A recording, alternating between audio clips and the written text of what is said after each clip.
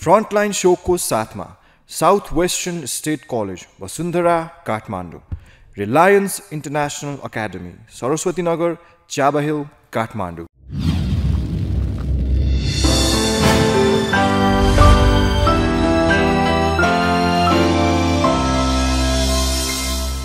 दर्शकवृन्द नमस्ते। कार्यक्रम फ्रन्टलाइन शोमा यहाँहरूलाई हार्दिक स्वागत छ। फ्रन्टलाइन शो खास गरी विभिन्न जनप्रतिनिधिहरू उहाँहरूका विचार, योजना र कार्यक्रमहरूलाई उजागर गर्दै आएको एउटा अन्तरङ्ग कार्यक्रम हो।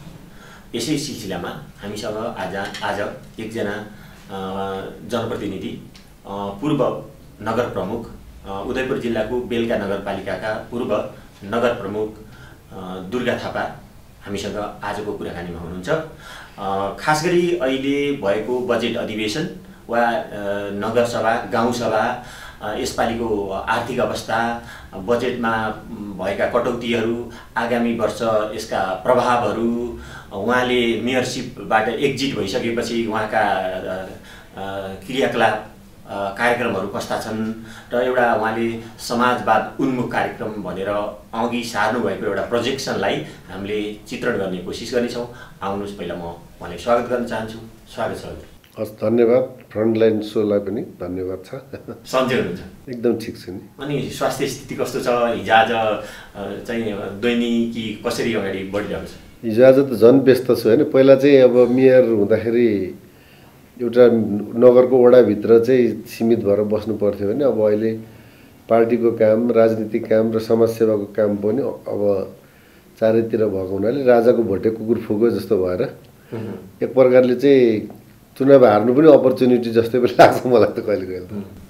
अहिले तत्काल चलिरहेको चटारो भर्खरै मात्रै होइन सम्पन्न हुँदै गरेको बजेट अधिवेशन, नगरसभा र गाउँसभाहरू भइरहँदा र आर्थिक चाहिँ मन्दीका बारेमा कुरा भइरहँदा अनि बजेट कटौतीका कुरा भइरहँदा विकास परियोजनाहरूमा चाहिँ के कस्तो आगामी वर्ष असर पर्ला या त्यस्तो छैन, यहाँको चाहिँ देखाइमा बजेट कटौती भएको छैन, त्योभन्दा बढी छ, यहाँले बुझेको बुझाइ के हो?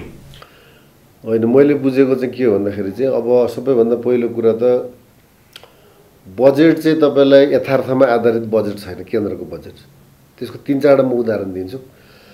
खास चाहिँ जस्तो आन्तरिक राजस्वको कुरा थियो योभन्दा अगाडिको 79-80 को बजेट जुन थियो त्यसमा चाहिँ तपाईँलाई 10 खरब चाहिँ प्रोजेक्सन गरिएको थियो। अहिले 8 खरब मात्रै उठेर अहिले कर्मचारीले तलब खान नपाएको, सेनाहरूले चाहिँ पुलिसहरूले कपडा नपाएको भनेको कुरा त्यो हो। किनभने टार्गेट गरेको चाहिँ राजस्व उठेन, 2 खरब उठेन, यो सबैले स्वीकार गरेको कुरा। अब यो बजेटमा तपाईँलाई चाहिँ अनुमानित कति गरिएको छ भन्दाखेरि तपाईँलाई 12 खरब भन्नुपर्छ। 10 खरबै जो अनुमानित गर्दाखेरि नउठेकोमा अहिले चाहिँ 4 खरब, गत वर्षभन्दा 8 खरबबाट 4 खरब बढ्ने आधारै छैन। त्यसले गर्दाखेरि चाहिँ हाम्रो 17 खरबको बजेटमा चाहिँ तपाईँलाई 4 खरब चाहिँ डिफिसिट त्यहीँ देखिन्छ एउटा। दोस्रो चाहिँ कुरा के हो भन्दाखेरि तपाईँलाई चाहिँ आफ्नै राष्ट्रिय योजना आयोगलाई आफैले बाइपास गरेर सरकारले, किनभने जहिले पनि सरकारले त राष्ट्रिय योजना आयोगले चाहिँ एउटा मार्ग निर्देशन दिन्छ र बजेटको सिलिङ दिन्छ गभर्मेन्टलाई। त गभर्मेन्टलाई दिएको सिलिङ जुन छ राष्ट्रिय योजना आयोगले त्योभन्दा 63 अरब रुपियाँको बढीको बजेट अहिले आइरहेछ जबरजस्ती गरेर। भनेपछि जुन राष्ट्रिय योजना आयोगले चाहिँ एउटा आम्दानी र व्ययको अनुमानित गरेर तपाईँलाई सिलिङ दिएको छ, त्यो सिलिङ आफैले नागेपछि त त्यसै पनि त्यो चाहिँ पुग्दैन भन्ने कुरा एउटा भयो। अर्को चाहिँ जस्तो वैदेशिक सहयोगको कुरा छ नि, वैदेशिक सहयोग चाहिँ यो चालु वर्षमा लगभग 10 अरब जति आएको छ र अहिले अनुमानित गरेको छ कति भन्दाखेरि तपाईँलाई 49 अरब समथिङ करोड हो त 50 अरबको हाराहारीमा छ। भनेपछि 5 टाइम्स बढी चाहिँ 5 गुणा बढी चाहिँ वैदेशिक रोजगार चाहिँ आउने आधार के छ त अहिले? अब किनभने अहिलेको अवस्था भनेको चाहिँ उक्रेन रुसको लडाइँ, अरू चाहिँ तनावहरूको कारणले गर्दाखेरि आफै देशहरू चाहिँ वैदेशिक सहयोग गर्न नसक्ने अथवा घटाउने तर्खरमा भइरहेका छन् भने नेपालमा चाहिँ 5 गुणा बढी वैदेशिक सहयोग आउँछ भन्ने आधार चाहिँ त्यो चाहिँ छैन। अनि त्यस्तै गरेर तपाईलाई चाहिँ अब आन्तरिक राजस्व आन्तरिक ऋण उठाउने पनि 2.5 खरब जति राखिएको छ हैन। अब आन्तरिक ऋण उठाउन पनि पहिलाको ऋणहरू चाहिँ करिब 20.5 खरब 21 खरब भन्दा बढी त अहिले हाम्रो चाहिँ ऋण छ। त त्यसमा वैदेशिक ऋण नै हाम्रो चाहिँ झन् 11 खरब भन्दा बढी छ भनेदेखि अब अहिले यही वर्ष चाहिँ हामीले फेरि 2.5 खरब जति चाहिँ वैदेशिक ऋणको कल्पना गरेको छ।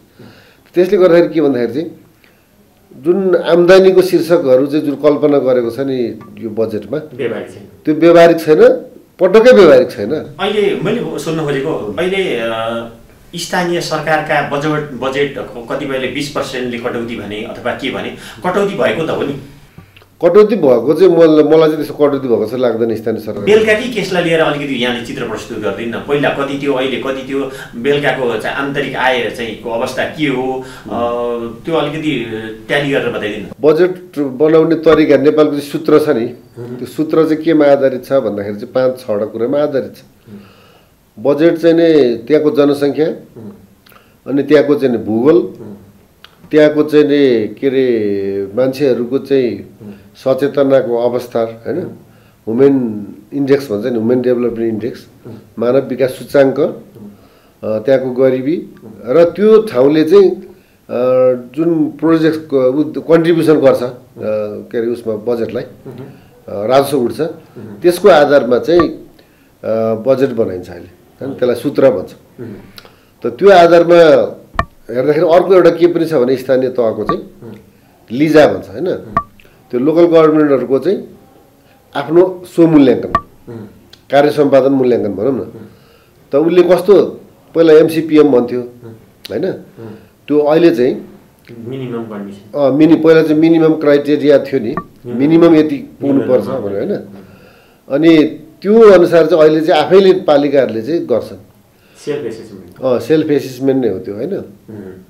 अनि त्यो अब लिजामा चाहिँ राम्रो गर्न सकेन भने उसको बजेटमा अलिकति कटौती हो। मैले यहाँले एउटा सामान्य नागरिक अर्को कुरा के छ भने त्यसको बेरोजगारीको अवस्था र उसले पहिला दिएको बजेटको कसरी काम गरेको छ भन्ने कुराहरूले निर्धारण गर्ने हो। त्यसैले कतिपय पालिका पहिलाभन्दा पैसा बढेर पनि गएको छ। हो, म यही पोइन्टमा आउनु खोज्दै थिएँ कि आम पालिकाहरूले बजेट कटौती भएको छ यो भनिरहेका छन्।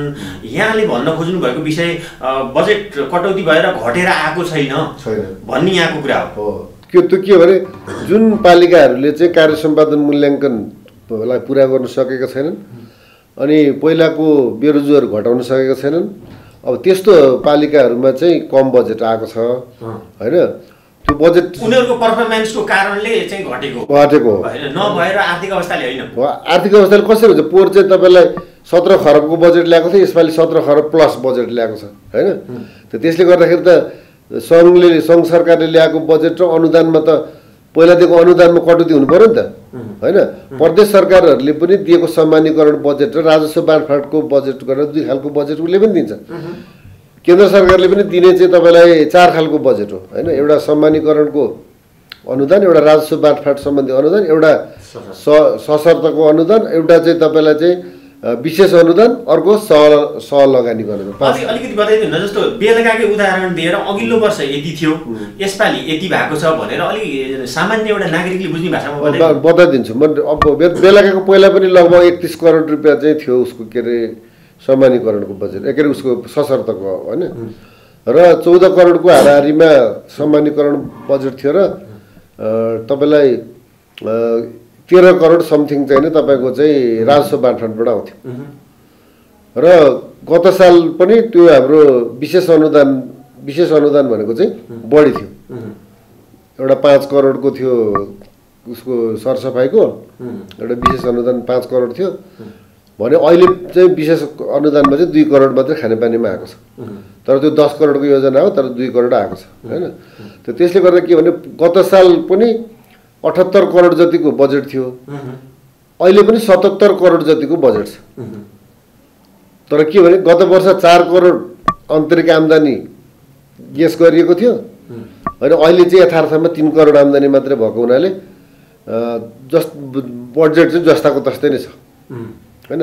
आफ्नो आन्तरिक आम्दानी पो घट्यो त 1 करोड। भन्नु खोजेको आम चाहिँ पालिकाका प्रमुखहरूले यो हाउबुजी देखाएका हुन्। यो आम त म भन्न सक्दिनँ होइन, कुनै कुनैमा त्यही सूत्रको अनुसार चाहिँ बजेट जाँदाखेरि चाहिँ कुनैमा बढी पनि जान्छ, कुनैमा घटी पनि जान्छ। पहिलाको जस्तो भागबन्डाबाट त बिलो जस्तो बाँडेर सबैलाई बराबरी बाँड्ने छैन अहिले। त त्यसो भएको हुनाले कसैले राम्रो पर्फर्मेन्स गरेर होइन, कसैले चाहिँ दात्री संस्थाहरू बढी गुहार गरेर होइन, पालिका आफैले चाहिँ अब भनौँ न तपाईँलाई निफ्रा ब्याङ्क भयो, टिडिएफ भयो होइन, अब के अरे यो टाउन डेभलपमेन्ट फन्ड भन्छ नि, यस्ता एडिबी भयो, त्यस्तोसँग आफै सम्पर्क गरेर पनि अब बजेट लगेर ठुलो भलुम बजेट पनि बनाएको छ।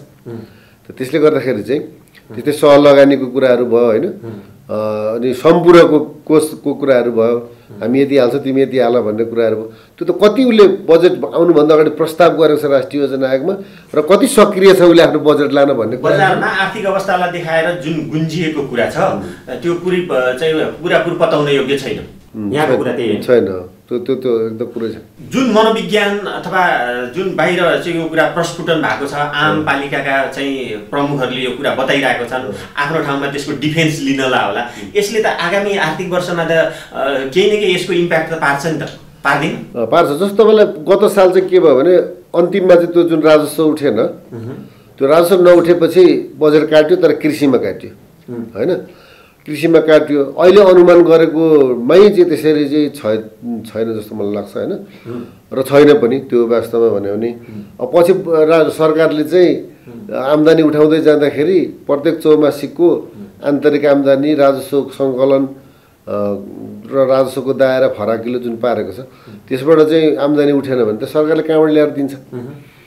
हो, त्यो अवस्थामा चाहिँ हुन्छ। जस्तो कोरोनाको बेलामा हाम्रो बेलामा 40% बजेट कट्यो, किनभने राजस्व सङ्कलन नै भएन होइन, पुरै बजार बन्द भयो। त उहाँहरूले त के भन्दा कर तिर्न सक्नु भएन व्यापारीहरूले। त त्यस्तो अवस्था एउटा काबु बाहेकको अवस्था हुन्छ नि, त्यस्तो अवस्था आयो भने बेग्लै कुरा हो। नभए अहिले चाहिँ गत वर्षभन्दा बढी बजेट आएको छ त सोझै भनौँ न होइन। गत वर्ष 17 खरबको आएको थियो, पछि फेरि चाहिँ बिचमा चाहिँ त्यो बजेटलाई चाहिँ तपाईँलाई पुनरावलोकन गरेर 2 खरब बजेट कट्टा गरियो होइन। त्यो 2 खरब बजेट कट्टा गर्दाखेरि चाहिँ विभिन्न त्यो स्थानीय तहको पनि कट्यो, अरूको पनि कट्यो। तर अहिले त भर्खर बजेट आउँदैछ त पोहोरको भोल्युमभन्दा बढी बजेट आइरहेको छ, त कसरी चाहिँ के अरे बजेट कम जान्छ? यही विषयको सेरोफेरोमा आम पालिकाका प्रमुखहरूलाई यहाँ पनि पूर्व प्रमुखको हैसियतले केही चाहिँ बोलिदिनुहुन्छ, केही भनिदिन मिल्छ? बजेट, विकास, इम्प्याक्ट होइन, उहाँहरूले जुन खालको चाहिँ मनोविज्ञान प्रस्तुत गरिरहनु भएको छ, यहाँको भन्ने कुरा केही छ नि? किनभने तपाईँलाई चाहिँ जति बढी तपाईँले प्रयास गर्नुहुन्छ अब त्यति बढी चाहिँ बजेट लान सकिन्छ अहिले होइन। त बजेट चाहिँ तपाईँलाई अहिले एकछिनको लागि उदाहरणको लागि बजेट तपाईँले चाहिँ हेर्नु पर्यो। बजेट भएको आँखा तपाईँले सिआरएस भन्छ नि, जुन चाहिँ सिएसआर होइन, यो सामाजिक क्षेत्रमा लगानी गर्नै पर्ने भनेपछि अब अहिले ब्याङ्कहरूले पनि आफ्नो आम्दानीको 1% रकम त विकासमा लगानी गर्नुपर्ने छ। अहिले प्रत्येक ब्याङ्कहरू नै नेपालको हिसाब गर्ने भने तिनीहरूसँग पनि तपाईँले नेगोसिएट गरेर इन्फ्रास्ट्रक्चरको काम र विकासको अरू सामाजिक विकासको काम गर्न सक्छौँ होइन। त्यस्तै हामीले विभिन्न राजदूतावासहरूमा पनि 2 खालको फन्ड हुन्छ, अनि एउटा उनीहरूको पोलिटिकल फन्ड हुन्छ, एउटा डेभलपमेन्ट फन्ड हुन्छ। त्यहाँ हामीले नेगोसिएसन गरेर विभिन्न प्रकारको चाहिँ बजेटहरू हामी लान सक्छौँ होइन। त्यस्तै गरेर अब आइएनजिओहरू छन् होइन, अनि अरू चाहिँ के अरे एनजिओहरू छन् राष्ट्रिय स्तरका। त उनीहरूलाई पनि हामीले चाहिँ एउटा नगरमा स्पेस दियो भने तपाईँहरू आउनुहोस्, तपाईँहरूसँग हामी चाहिँ जोइन्टमा काम गर्न सक्छौँ भनेर उहाँहरूलाई वातावरण दिने र गैर सरकारी संस्था सम्बन्धी ऐनहरू तुरुन्त बनाएर त्यहाँ चाहिँ पालिकामा चाहिँ गैर सरकारी संस्थाको डेस्क होइन। अब हामीले चाहिँ मेयर हुँदा पनि हामीले चाहिँ एउटा कार्यक्रम सञ्चालन युनिट, कार्यक्रम सहयोग इकाइ भनेर चाहिँ राखेको थियौँ होइन, जसले जो चाहिँ त्यहाँ आएर दर्ता भएर उहाँहरूलाई पनि होइन हामीले पनि सहयोग गर्ने, उहाँहरूले पनि सहयोग गर्ने। त्यस्तोबाट एउटा सकिन्छ। एउटा त्यो भयो। दोस्रो चाहिँ हामीले के भन्दाखेरि चाहिँ सेवाबाट चाहिँ पैसा असुल गर्न सकिन्छ होइन। तपाईँले नगरपालिकाको आम्दानीको क्षेत्र बढाउनु पऱ्यो नि त। त्यो क्षेत्र बढाउनलाई हामीले नगरपालिकाभित्र चाहिँ जस्तो एकछिनको लागि भन्नुहोस् न, एनएसएलको टावरहरू कति छ एउटा पालिकामा? कुनै पनि पालिकामा 10-20वटा हुन्छ भनेदेखि त्यो एनसेलको टावरलाई चाहिँ उसले हाम्रो भूमि प्रयोग गरेर होइन हाम्रो चाहिँ वातावरण बिगारेर त्यो एनसेलको टावर राखेको ठाउँमा चाहिँ मौरीहरूलाई असर गर्छ होइन, वेबमा असर गर्छ। त्यसले गर्दाखेरि चाहिँ तपाईँहरूलाई हामीलाई चाहिँ कर दिनुपर्छ भनेर चाहिँ ऐन बनाएर हामीले तिनीहरूसँग त्यस्तो चाहिँ करहरू लिन सक्छौँ। त्यस्तै गरेर अहिले हामीले चाहिँ भनौँ निजी नगरपालिकाले विभिन्न बनाएर होइन सङ्कलन केन्द्रहरू बनाएर अब अहिले काठमाडौँमा चाहिँ अब मैले अहिले थाहा पाएँ कि यहाँको चाहिँ त्यो फिल्डहरू बनाएको हुन्छ नि त्यहाँ त्यो फिल्डहरू पनि भाडामा लाग्दो रहेछ होइन। अब सरकारले चाहिँ यो जुन बनाएको छ एक वार्ड एक खेलकुद मैदान त त्यो खेलकुद मैदान विभिन्न क्लबहरूले गेम गराउँछन् भने त्यसको पनि तपाईँले चाहिँ गरेर आम्दानीको स्रोतहरू चाहिँ हामीले खोजेर थप गर्ने कुराहरू छ होइन। अब 65% जग्गाहरू चाहिँ अहिले नै छ नेपालको सबै सन्दर्भ भन्यो भने त्यो जग्गाहरूलाई तपाईँले चाहिँ नम्बरी बनाएर लाल पूर्जा दिनु भने उनीहरूले कर चाहिँ बढी चाहिँ त्यो कर चाहिँ त्यो राजस्वमा आउँछ होइन। त त्यसले गर्दा किन मिल्दैन? तपाईँले जग्गा चाहिँ अहिले अव्यवस्थित बसोबासलाई व्यवस्थित गर्ने, भूमिहीनहरूलाई सुकुम्बासीलाई जग्गा दिने, भूमिहीन दलितहरूलाई जग्गा दिने भनेर चाहिँ तपाईँ आयोग गठन गरेर बस्यो होइन सरकार। त त्यसमा चाहिँ मेरै पालामा 12,500 किता जग्गा चाहिँ म नापेर आएको, त्यसलाई अहिले लाल पूर्जा दिनु हो भनेदेखि 12,500 किता जग्गाको त लाल के अरे आयो त तपाईँलाई चाहिँ के अरे मालपोत। त्यसले गर्दा के भन्दाखेरि भोलि सरकारले त अनुदान नदिनु पनि सक्छ नि त, पहिला सबै पालिकाहरूले बुझ्नु पर्छ। त्यस्तो जग्गाहरूको त संरक्षण गरेर राख्नुपर्ने होइन, त्यसरी चाहिँ व्यक्तिगत रूपमा होइन अहिले तत्कालीन लाभलाई बाँडेर त होइन। जुन जग्गा चाहिँ 10 वर्षदेखि जोगभोग गरेको छ होइन र त्यो चाहिँ त्यहाँ चाहिँ स्कुल छ, कलेज छ, त्यहाँनिर चाहिँ भवन छ, खानेपानीहरू छ, त्यहाँ कुनै हालमा पनि त्यो जग्गा अब उठाउन सकिँदैन होइन। त्यो जग्गा अब सरकारले चाहिँ आफ्नो मातहतमा ल्याउन सक्दैन भने अहिले उनीहरूको जग्गा नापी नभएर चाहिँ उनीहरूलाई पनि घाटा छ, किनभने त्यहाँ कृषि मिटर पाउँदैन, उनीहरूले धेरै योजनाहरू पाउँदैन होइन, उनीहरूको लागि चाहिँ अप्ठ्यारो छ भने यता नगरपालिकाले पनि त्यहाँबाट चाहिँ नगरपालिका गाउँपालिकाहरूले पनि मालपोतहरू नपाउने, सरकारलाई पनि घाटा उनीहरूलाई पनि घाटा। अनि मेरो साहबले के अरे अहिले जुन खालको बजेट अधिवेशनहरूमा जुन खालका चाहिँ तौर तरिकाहरू देखियो होला, यहाँको पनि आफ्नो चस्माबाट चाहिँ केही दृश्य अवलोकनहरू भयो होला, त्यसमा चाहिँ खड्केको अलिक टिप्पणी उठाउन मन लागेको सबैमा देखेको साझा चरित्र केही त्यस्तो छैन? छ नि, जस्तो तपाईँलाई सङ्घकै बजेटमा हिजो पास भएन बजेट, सत्तापक्षकै सांसदहरूले पनि यो बजेट चाहिँ नै सन्तुलित भएन भन्ने कुरा धेरै उठाए। नेता भएकोमा चाहिँ धेरै बजेट गयो, अरू निम्सरा सांसदहरू भएको ठाउँमा गएन भनेर होइन धेरैले उठाए। हामी सत्ता पक्षबाटै बजेट पास गर्दैनौँ भन्ने पनि आयो होइन, विपक्षले पनि भने यो कुरा, सबैले भने। तर बजेट अधिवेशन किन गराउनु क्या, जबकि त्यहाँनिर आएको सुझावहरूलाई एउटा पनि थपिँदैन र त्यो जस्ताको तस्तै पास गरिन्छ भनेदेखि त्यो सुझावको चाहिँ जुन बजेटमाथि छलफल जुन चल्छ नि कति दिन, त्यो राष्ट्रको स्रोत शक्ति साधन खर्च गरेर त्यो जस्ताको तस्तै चाहिँ किन पास गरिन्छ भने त्यो गराउनुको मतलब तात्पर्य नै छैन, अन्तर्वस्तु नै छैन होइन। किन सरकार पक्षले के अडिल लियो भने यहाँ चाहिँ नै फुल स्टप र कमा पनि चेन्ज हुँदैन, यो जस्ताको तस्तै पास हुन्छ। अब जस्तो सङ्घको त्यस्तो देख्यो, प्रदेशको त्यही हालत छ होइन। अब स्थानीय तहको त भन्यो भनेदेखि तपाईँलाई चाहिँ कस्तो छ भन्दाखेरि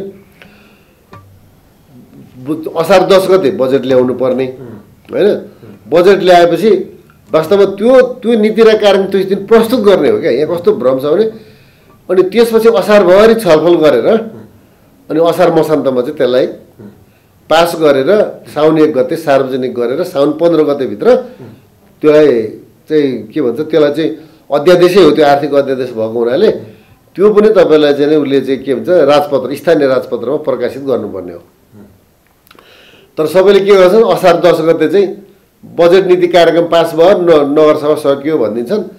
त्यसो भएको हुनाले चाहिँ माथिबाट चाहिँ जुन भयो कसैले एउटा कमेन्ट गरेको चाहिँ जस्तो त्यहाँको पनि सभासद भन्छ, त्यहाँ पनि व्यवस्थापिका न्यायपालिका र कार्यपालिका त स्थानीय तहमा पनि बनाएको छ, त त्यहाँनिर चाहिँ बजेट प्रस्तुत गरेपछि सक्यो, त्यसैलाई चाहिँ नगरसभा भएको भन्ने मानिन्छ। त त्यहाँ पनि त त्यो बजेटहरू चाहिँ सन्तुलित तरिकाले ल्याएको छ कि छैन, संविधानको भावना अनुसार चाहिँ बजेट ल्याएको छ कि छैन, आम्दानीको स्रोतहरू ठिक छ कि छैन होइन भन्ने कुराहरू चाहिँ त्यहाँनिर चाहिँ प्रस्तुत हुनुपर्ने। र त्यहाँ बजेट अधिवेशन भएको कारणले गर्दाखेरि कतिपय कुरा चाहिँ कानुनहरू पास गर्नुपर्ने होइन, जस्तो अध्यादेशहरू पास गर्नुपर्ने र त्यो ल्याएको बजेटलाई कार्यान्वयन गर्नको लागि कार्यविधिहरू पास गर्नुपर्ने होइन।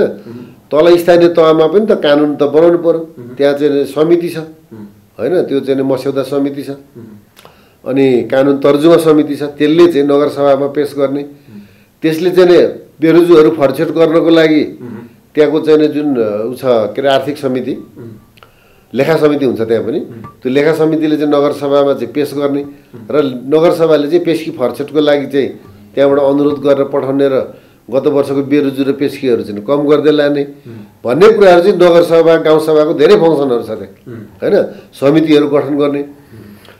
अनि त्यो कुराहरू नगरिकन सोझै वार्डमा कति बजेट गयो यसो हेरेर अमाउन्ट हलाएर हिँड्ने, त्यसले गर्दा वास्तविक चाहिँ नै एक्सरसाइज चाहिँ हुन सकेको छैन क्या। अब हामी दोस्रो खण्डमा यहाँले अगाडि बढाइराखेको समाजवाद उन्मुख कार्यक्रमको अवधारणा के हो?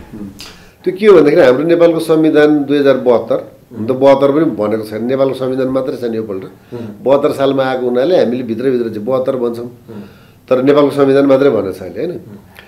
त्यो संविधानले चाहिँ के परिकल्पना गरेको छ भन्दाखेरि चाहिँ समाजवाद उन्मुख, समाजवादमा अन्तिममा जाने भनेको समाजवाद हो भनेको हो नि त उन्मुख भनेपछि होइन। भनेको अहिले चाहिँ ट्र्याक खोल्दै गरौँ, यो ट्र्याक चाहिँ कहाँ पुग्छ भन्दाखेरि चाहिँ पछि पिचिङ भएर ग्राभेल भएर यो समाजवादमा पुग्छ भन्ने परिकल्पना हो संविधानको। त त्यसले गर्दाखेरि संविधानको त्यो परिकल्पना हो भने त्यो परिकल्पनालाई पुर्याउनको लागि हामीले चाहिँ समाजवाद उन्मुख नीति कार्यक्रमहरू चाहिँ स्थानीय तह, प्रदेश सरकार र सङ्घीय सरकारले ल्याउनु पऱ्यो नि त। त्यस्तै जस्तो उदाहरणको लागि त भनौँ न, त्यहाँ के परिकल्पना गरेको छ भने विशेष क्षेत्रहरूको घोषणा गर्ने, संरक्षित क्षेत्रहरूको घोषणा गर्ने भनेको छ भने एउटा नगरपालिका गाउँपालिकाले आफ्नो क्षेत्रभित्र कुनै ठाउँमा चाहिँ एकछिनको लागि माझी नै माझीको बसोबास छ भने त्यो चाहिँ माझी विशेष क्षेत्र घोषणा गरेर तिनका लागि बेग्लै कार्यक्रम गर्ने होइन। कुनै ठाउँमा चाहिँ दलितहरू बढी छन् भनेदेखि चाहिँ त्यो दलित संरक्षित क्षेत्र चाहिँ घोषणा गर्ने र त्यसको लागि स्पेसल ट्रिटमेन्टहरू गर्ने होइन। कुनै चाहिँ एकदम अविकसित छ भने अल्प विकसित क्षेत्र घोषणा गरेर त्यसलाई चाहिँ बढी होइन रिसोर्सेसहरू र त्यसको लागि गर्ने एउटा हो। दोस्रो स्थानीय तहमा पनि सरकार हो भने योजना आयोग जसरी चाहिँ राष्ट्रिय योजना आयोग बनेको छ भने स्थानीय योजना आयोगहरू बनाउने र योजनाहरूको चाहिँ ब्याङ्क बनाएर चाहिँ योजनाहरूलाई चाहिँ राख्ने। अनि तेस्रो कुरा के हो भने लोक कल्याणकारी कार्यहरूलाई चाहिँ बढी प्राथमिकता प्रायोरिटी दिने होइन। तपाईँलाई चाहिँ अब कस्टम हायरिङ सिस्टम बनाइदिने र जनताहरूलाई चाहिँ ल कृषिका तपाईँले ट्र्याक्टरहरू चाहिँ वडै पछि 5वटा ट्र्याक्टर राखिदिनु भयो, जनताले चाहिँ ट्र्याक्टर भाडा, ड्राइभरको भाडा र त्यसको मर्मत सम्मारको चाहिँ एउटा हिसाब गरेर बाँकी रहेको अब बजारमा चाहिँ तपाईँले 2000 घन्टाको ट्र्याक्टर पाइन्छ भने तपाईँले 800 घन्टाको दिनुभयो भने त त्यो समाजवाद उन्मुख कार्यक्रम हो नि। किन समाजवादले त समाजवाद भने के भने बिगिनिङ फ्रम द लास्ट, हामीले विकासको सुरुवात कहाँबाट गर्ने भन्दा अन्तिम गरिबबाट सुरुवात गर्ने हो भने हामीले सबैभन्दा पहिला त समाजवाद पुर्याउनलाई को मान्छे हुन् त हामीले समाजवादमा लानुपर्ने भन्ने मान्छेहरूको चाहिँ सबभन्दा पहिला त हामीले त समूह बनाउनु पर्यो। भनेको सबभन्दा पहिला हामीले चिन्नु पर्यो मेरो गाउँको यो मान्छे यो मान्छे यो मान्छे यो मान्छे मान्छे चाहिँ यो गरिबीको रेखा मुनि छन् भनेपछि तिनीहरूको लागि बेग्लै कार्यक्रम बनायो भने त्यो समाजवाद उन्मुख हो। तिनीहरूको लागि शिक्षाको लागि, रोजगारको लागि अनि उत्पादनको लागि त्यो चाहिँ नै गर्ने कुराहरू भयो। त्यसैले उनीहरूको चाहिँ संस्था उनीहरूको चाहिँ उनीहरूलाई चाहिँ उद्यम बनाउने। उदाहरणको लागि त अहिले मान्छेले पैसा कमाउँछ र उद्यमी हुँदैन भने अहिले भएको आर्थिक जाम किन भइरहेछ भन्नु त विदेशबाट रेमिटेन्स आएको छ 22-23% रेमिटेन्सले यो देश चाहिँ धानेको छ। तर सरकारले चाहिँ एकद्वार प्रणालीबाट मान्छे विदेशमा पठाउने, पहिलो कुरा त विदेश पठाउने कुरा नै समाजवादको कुरा भएन, त्यसलाई घटाउँदै विदेश पठाउने मान्छेलाई घटाउँदै लाने कुरा हो। तर जो गएका छन् तिनीहरू फेरि नजाउन् भन्नको लागि उनीहरूले पठाएको पैसाबाट सरकारले चाहिँ जो जाने मान्छेसँग नेगोसिएसन गर्ने र उसलाई अब बालबच्चा पाल्नुको लागि पढाउनुको लागि उसले चाहिँ 1 लाख पठाउँछ भने त्यसको लागि उसलाई ल कति चाहिन्छ 50,000 उसलाई दिएर 50,000 चाहिँ सरकारले चाहिँ उद्योगहरूमा चाहिँ उसको चाहिँ लगानी गरिदिने, सेयर किनिदिने।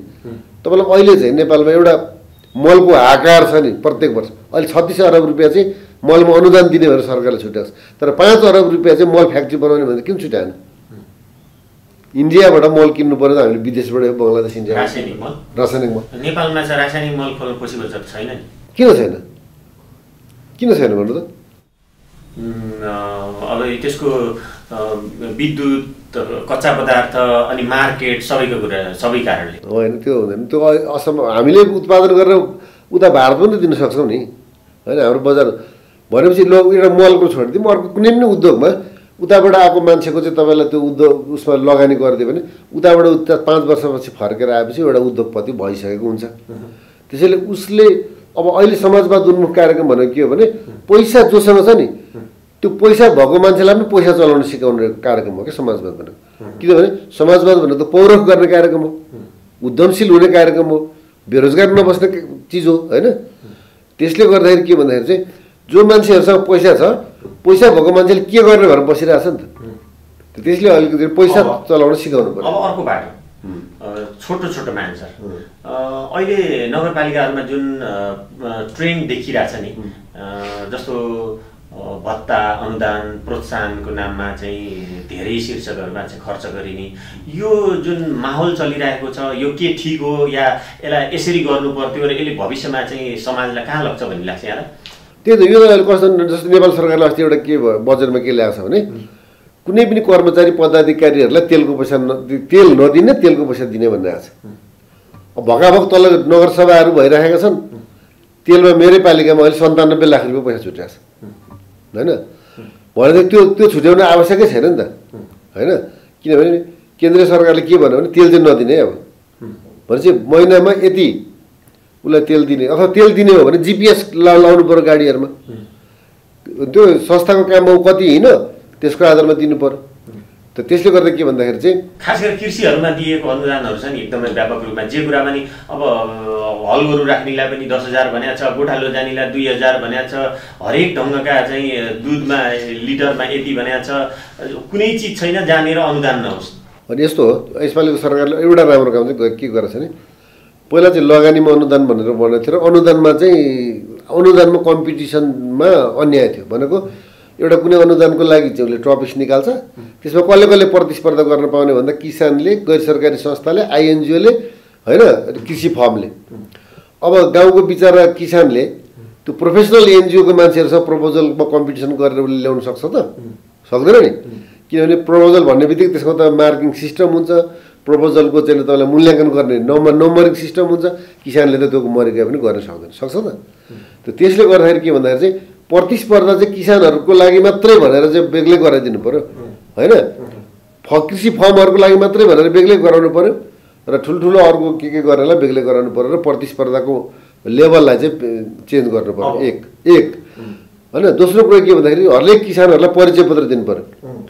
किसानलाई परिचय पत्र वर्गीकृत किसानलाई परिचय पत्रको आधारमा प्रपोजल हाल्ने व्यवस्था मिलाउनु पर्यो 2 तेस्रो किसानहरूलाई सूचनाले गर्नु पर्यो होइन एक हप्ता पानी कहिले आउँछ के कहिले आउँछ भन्ने कुराहरू चाहिँ मौसम सम्बन्धी उसलाई जानकारी हुनु पर्यो होइन अब उसले धान आज काटिदियो भोलि पानी पर्ने छ भनेदेखि त उसले काट्दैन एक हप्ताको कम्तीमा उसलाई के अरे मौसम सम्बन्धी सूचनाको व्यवस्थापन गरिदिनु पर्यो चौथो कुरा भनेको उनीहरूले उत्पादन गरेको चिजको समर्थन मूल्य तोकेर त्यो मूल्यभन्दा बढीमा बेच्नु सकेन भने त्यो सरकारले उसलाई किनिदिनु पर्यो होइन सबभन्दा मेन कुरा भनेको अहिले टमाटरहरू चाहिँ अहिले टमाटर आन्दोलन देखिरहनु भएको छ किनभने उत्पादन भयो बिक्री छैन त्यो बिक्री छैन भने त सरकारले किनिदिनु पऱ्यो नि त किनेर सरकारले चाहिँ अचार फ्याक्ट्री खोल्ने हो कि के गर्ने हो साइड बाई साइड चाहिँ के भन्दाखेरि त्यो उत्पादन कुनै ठाउँमा लाउँछ भने अहिले मधेसमा आँप कति छ तर हामी आँपको चाहिँ के अरे त्यो फ्लेभर भएको चिज चाहिँ पेय पदार्थ चाहिँ इन्डिया कताबाट ल्याएको किनिरहेको छ भनेदेखि आँपको प्रशोधन गर्ने चाहिँ हाम्रो तराईमा गर्नु पऱ्यो नि हामी चाहिँ के गर्छौँ पकेट एरिया होइन हामी चाहिँ के भन्छ यो के अरे ब्लक जोन सुपर जोन गरेर 4वटा अब आँपको सुपर जोन बनाएको छ हामीले तराईमा त आँप उत्पादन भइसकेपछि आँपको प्रशोधन गर्ने चाहिँ खोइ त होइन धानको चाहिँ हामीले सुपर जोन बनाएको छौँ झापालाई त धानको सुपर जोन बनाएको छ धान उत्पादन भइसकेपछि त्यो धानलाई चाहिँ के अरे प्रयोग गरेर चामल बनाउने अथवा के गर्ने खोइ त त्यसले गर्दा के भने हामीले कुनै ठाउँलाई चाहिँ कुनै चिजको चाहिँ जोन सुपर जोन ब्लक बनाउँछौँ भने त्यहाँबाट त उत्पादन भइसकेपछि त्यसलाई चाहिँ प्रशोधन गरेर त्यसबाट चाहिँ सेकेन्ड स्टेप थर्ड स्टेप जाने कुराहरू चाहिँ हामीले सोचेको छैनौँ कि अब अर्को विषय अन्तिममा यो खास गरी स्थानीय सरकारले भौतिक विकास बाहेक सामाजिक विकास र खास गरी मानवीय पक्षमा वृद्ध अनि बालबालिका एकल व्यक्ति महिलाहरूका सवालमा केही गर्न खोजे जस्तो पनि देखिन्छ, गरे जस्तो पनि देखिन्छ। अझ यो विषयमा चाहिँ कसरी अगाडि बढिरहेको छ, के हुनुपर्छ र खास गरी अलिक विशिष्ट खालका रोग जस्तो किमो गर्नुपर्ने, डायलाइसिस गर्नुपर्ने यस्तो अवस्थामा उनीहरूले चाहिँ आफूले केही कन्ट्रिब्युट गर्नुपर्ने तर कार्यविधि नभएको यो सवालमा यहाँको चाहिँ के छ दृष्टिकोण? यो चाहिँ एकदम यो समाजवादी मोडल भनेकै त्यही हो क्या। तपाईँले चाहिँ के भन्दा जस्तो हरेक हस्पिटलले चाहिँ आफ्नो हस्पिटल दर्ता गर्दाखेरि म यति प्रतिशत गरिबहरूलाई चाहिँ निःशुल्क उपचार गर्छु भनेको छ होइन, 1%लाई उसले भनेको छ। त अहिले चाहिँ सरकारले जुन गरिबहरू छन् त्यो गरिबलाई चाहिँ त्यो पहिला सरकारले दर्ता गर्ने, दर्ता गरेर उसलाई चाहिँ सिफारिस गर्ने र त्यो सम्बन्धित हस्पिटलले चाहिँ महिनाको अन्तिममा डिस्प्ले गर्ने। मैले यो 1% गरिबहरूलाई चाहिँ यो होइन हरिबहादुर, श्यामबहादुर, रिता, गीता, सीता यसलाई गरेँ फलानु ठाउँको यति पैसा बराबरको भनेर डिस्प्ले गरेर त्यसको रिपोर्ट चाहिँ सम्बन्धित कार्यालय पठाउने हो भने तपाईँलाई अहिले चाहिँ के भइरहेछ भने फेक रिपोर्ट चाहिँ हस्पिटलहरूले पठाइरहेछ होइन। मैले 1% मान्छेमा चाहिँ उसले आफ्नो अनेक फेक मान्छे नाम राखिदिन्छ, यो होइन ताप्लेजुङबाट आएको हरिबहादुर, श्यामबहादुर भनेर पठाइन्छ, त्यो कसै भेरिफिकेसन पनि गर्दैन। त त्यसले गर्दाखेरि के भने स्ट्रङ मोनिटरिङ गरेर सबैले देख्ने गरी डिस्प्ले गरेर चाहिँ स्वास्थ्य संस्थाहरूले चाहिँ त्यो गरिदिने। त्यस्तै गरेर स्कुलहरू पनि जुन निजी स्कुलहरू छ प्रत्येक स्कुलले चाहिँ आफ्नो 10% कति 5% स्कुल त्यहाँ चाहिँ कन्ट्रिब्युसन गर्ने भनेपछि नेपालका निजी स्कुलहरूमा चाहिँ तपाईँलाई चाहिँ 5% बच्चाहरू चाहिँ निःशुल्क पढ्न पाउनु भने गरिबको छोराहरू पनि त्यो ठुल्ठुलो स्कुलमा पढ्न पाउँछ होइन, र गरिबले पनि त्यहाँनिरबाट उपचार चाहिँ पाउँछ। एउटा त्यो भयो। दोस्रो चाहिँ हामीले जुन गरिरहेको छौँ यो जुन वृद्ध भत्ताको जुन भइरहेछ यो भत्ता दिनुपर्छ ठिक छ, तर यो अशक्तलाई मात्रै दिने हो कि। यो वृद्ध भत्ता र यो अरू भत्ताहरू सम्बन्धमा म गाउँपालिका गाविसको अध्यक्ष हुँदाखेरिको मलाई एउटा अनुभव छ कि लाउरेहरूले वृद्ध भत्ता पाउने, म वृद्ध भत्ता पुऱ्याउन घरमा जान्थेँ, ए तल मेयर आएछ, गाविस अध्यक्ष आएछ, माथि आऊ भन्ने। अनि उनीहरू चाहिँ त्यो लाउरेहरू चाहिँ बियर खाएर बसिरहेको कि होइन, ए त्यहाँ बुझाइदेऊ, त्यतिखेर 100 को थियो होइन, त्यहाँ बुझाइदेऊ भन्नु। अब अहिले पनि त्यस्तै छ, जो एकदम धनी धनादेश छ ल महिनाको 4000 को कुनै भ्यालु नै छैन। त्यसले गर्दा कसैलाई चाहिँ 4000 होइन 8000 चाहिएको होला।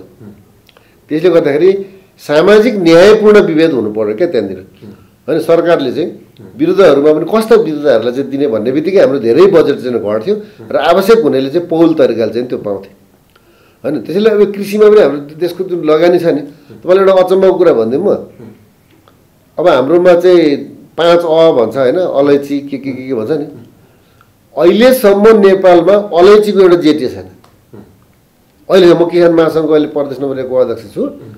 अहिले हामीले विभिन्न बालीहरूको संरक्षण सम्वर्धन त्यसको टेक्निकल पार्टमा चाहिँ एउटा जेटिए छैन।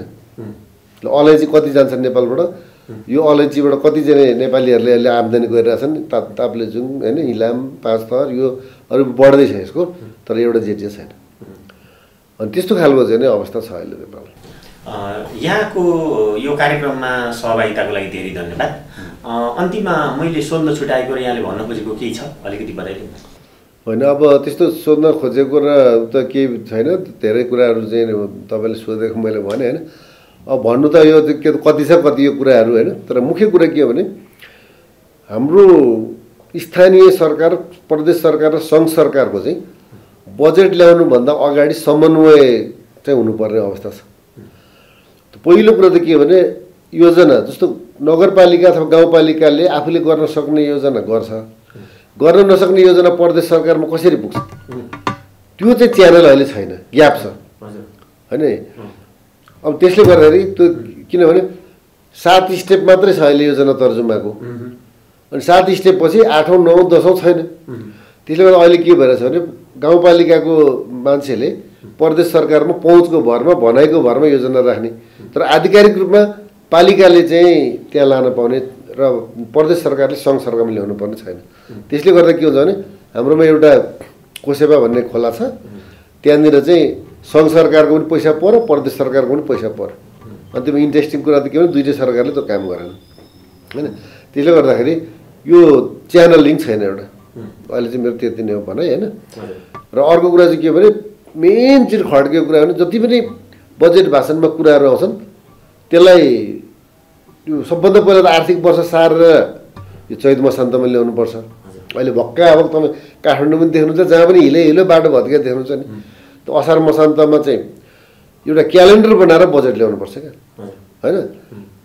बजेट र क्यालेन्डर चाहिँ मिल्नुपर्छ। दर्शकवृन्द, आजको यस ऊर्जामय र रसमय कुराकानीमा हामीसँग एकजना जनप्रतिनिधि, विद्वान जनप्रतिनिधि, बेलका नगरपालिका उदयपुरका पूर्व नगर प्रमुख दुर्गा थापा हुनुहुन्थ्यो। उहाँसँगको कुराकानी सकित अर्को श्रृङ्खलामा भेट्ने बाचा गर्दै हामी सम्पूर्ण टिम बिदा चाहन्छौँ। नमस्ते।